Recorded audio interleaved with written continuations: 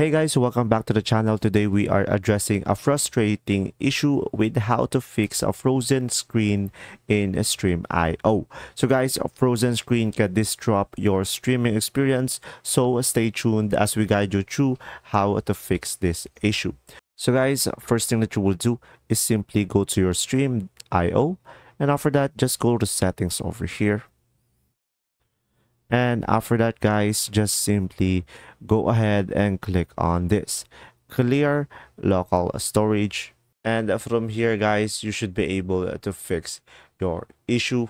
And another option that you have is just simply scroll down to the bottom.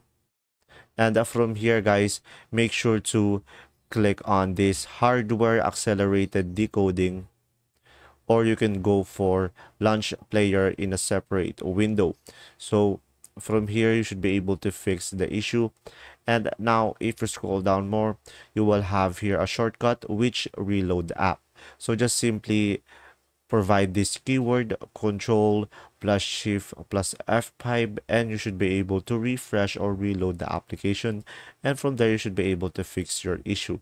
If this video was helpful, please like and subscribe, and thanks for watching.